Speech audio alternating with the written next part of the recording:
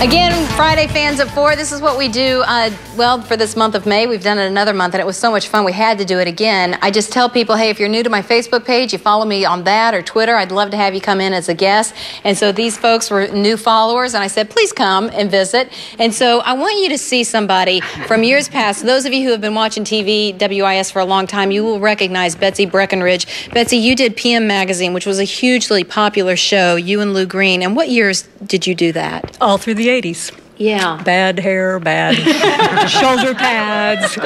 But you were a fan favorite for sure. Is it was real fun. different being on this side of the camera as opposed to behind? And Yes, and it's fun to come back because a lot of things have changed so much, but a lot of faces are still the same. well, I'm just sure as lovable. I'm sure for viewers it's neat to be able to see you. So Betsy, every once in a while pops on and gets on air for something. But glad to have you. Thanks everybody. Hi, Tony. Good, Tony. You're the last thing we say. Goodbye, everyone. See you at 5.